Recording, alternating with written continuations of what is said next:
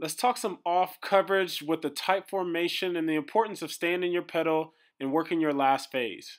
Now, if we're pressed here and the receiver motions tight to the formation, we need to get off. At this point, we need to be 1 yard outside and 7 to 8 yards off the ball. We don't want to be inside on here because we have all our defenders here and there's a lot of grass out here.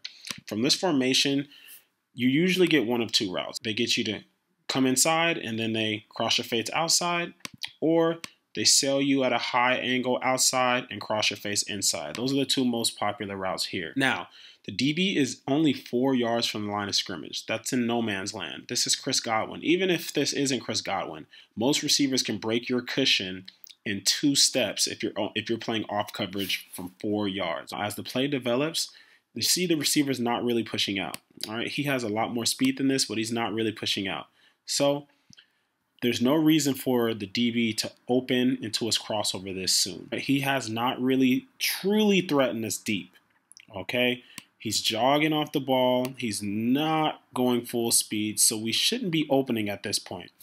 Notice how I mentioned in the other video. The reason why you don't want to go from a pedal to a crossover too soon is for this reason exactly. You completely close yourself off to going this way. He can speed turn, but speed turn is always our last resort. If he just stays in his pedal, he should still be pedaling at this point. All right, the receiver's not threatening us.